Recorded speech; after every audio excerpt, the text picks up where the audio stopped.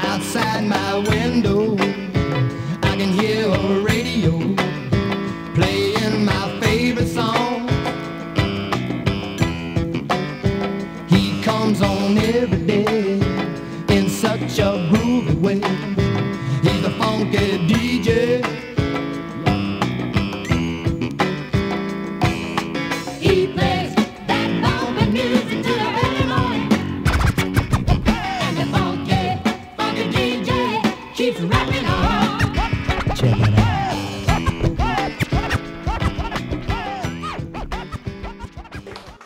All right, we're all here.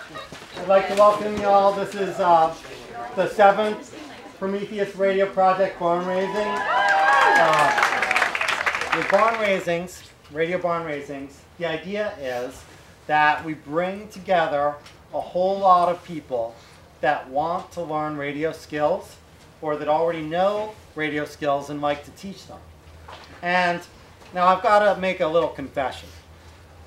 This here, what's going on exactly right now, it's not exactly the most efficient way of building a radio station. But we do barn raisings instead because we think that it's very important that the technology behind radio be demystified. Because considering the kind of government that we have, we think it's good for as many good people to know how to make radio stations as possible. I want to introduce Ginny Welsh.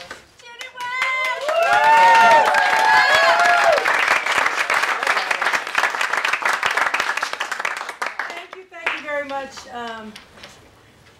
I'm responsible for all good things happening this weekend. I'm not responsible for the weather. It's been one long, hard battle, but we're here, we won, and I am so glad that you are all with us.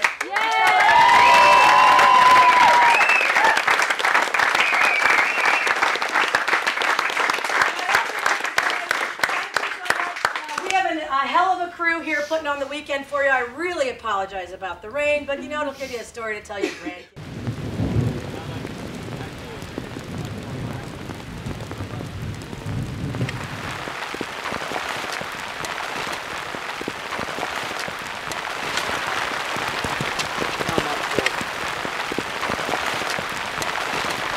It's a lot of rain.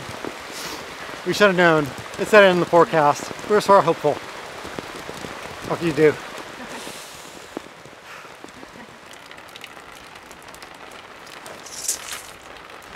We're shaking like crazy trying to cut table legs for the console in the studio so we can get the office and everything set up and start getting some equipment plugged in, hopefully sometime today or maybe tomorrow. So. The console is going to face this direction and sort of be set down into the table so that people can see between the production studio and the on-air studio.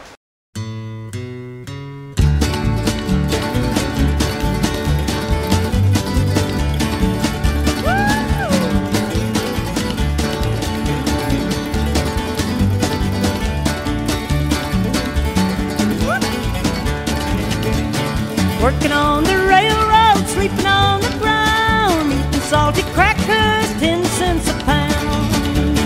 Big balls in Nashville, big balls in town, big balls in Louisville, we'll dance around.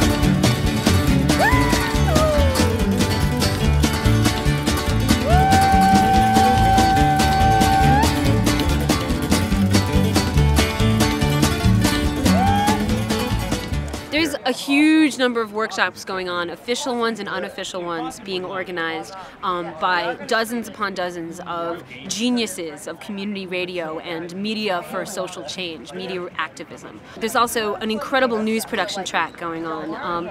There's people from Pacifica and Free Speech Radio News and all kinds of independent radio production teams are teaching brand new reporters how to take a microphone and a mini disc and get the local news out into their community somebody from that community how to edit it and produce a piece on the radio that'll wake people up to things they're not hearing anywhere else. It's an incredible track. There's all kinds of wonderful, really deep technical tracks where people from novices to advanced folks can learn all about how audio works, how to physically build a transmitter, how to tune an antenna, how to make sure that a station, once it's on the air, can really be in the hands of the community that is broadcasting on it, that really owns it together. The reason that we have barn raisings, as Pete always says it as, it's not because getting 150 people to sleep in the mud and hold a soldering iron that they've never held before. That's not the most efficient way to build a radio station, but it is the most efficient way to build this movement for democratic media owned and controlled by communities. And so when we build these stations, what we're doing is we're creating experts in the power of this radio, not just in terms of building it and celebrating it, but also in terms of convincing legislators and regulators, people in Congress, people at the FCC, that this service is important, that this is something which is the backbone of the responsibility that they have to us in the United States. Radio Free Nashville started back in 1997 as a direct response to the Telecommunications Act of 1996. There was a group of us who were really concerned about what the media consolidation that the Telecommunications Act sanctioned was going to do to not only our community, but this country in general. We met Free Radio Nashville, or Radio Free Nashville, when we went on the road in advance of and in 2000 to try to really raise the alarm and sound the cry that communities who had been excised from the airwaves, who hadn't had any outlet to tell their stories or to hear each other speak, were about to get this opportunity to do so, because we were fighting to get this service, low power FM, 100-watt community radio, established at the FCC for them to give out licenses free and clear to organizations all over the country. So we applied for the license, and lo and behold, one day in the mail came our construction permit, and we about dropped dead. And of course, very naively, we thought that meant, oh gee, we're going to be on the air in 18 months. Woohoo, no problem at all. Not long after that, we got a petition to deny from a station here. We were on a co-adjacency with WANT in Lebanon.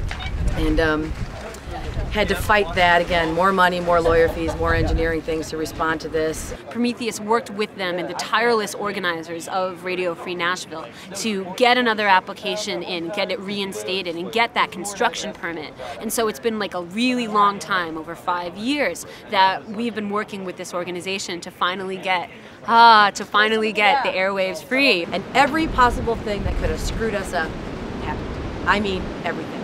And I was tearing my hair out. I'm thinking, a barn raising? Why the hell am I doing a barn raising? How stupid is this? Why does anybody do this? This is just crazy. It was a long struggle from the very beginning. A lot of support from people in the community, though, and that really kept us going. Even when we were playing that game of hurry up and wait with the FCC, and there was no tangible progress when you're asking people to help pay lawyer bills and engineering bills, when you're not a nonprofit, when you don't have a radio station, you don't know if you're going to have a radio station. People were they always stepped up to the plate when they needed to, and that made a huge difference. And now with the barn raising, it's great. I mean, just to see people coming from around the country and helping us do this, and people who believe in the same things that we believe in and why this is important, and who want to see us succeed. It's really overwhelming. You know, nothing can faze us anymore. Nothing's going to stop us. Nothing's going to stop LPFM, and we're here. My name's Doug. I live in East Nashville. Volunteer. I'm going to do a radio show.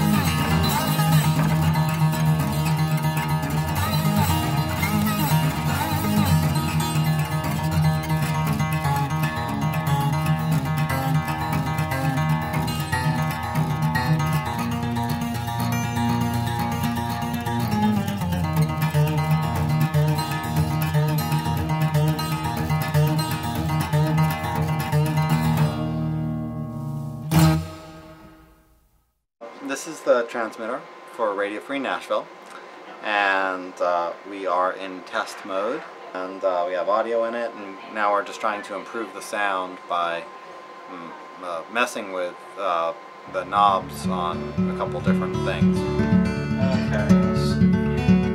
Yeah, we can, well, I might do it later, but you can wire up like a little remote on the DB9 connector on that. Band program out. Get DRS running here, since I've got, it's automation.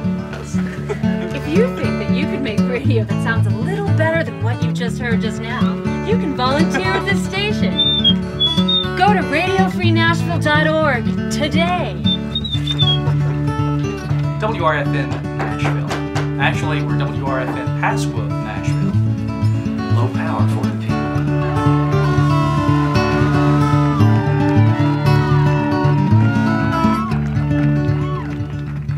98.9 WRFN Pasqua. This is Radio Free Nashville officially signing on.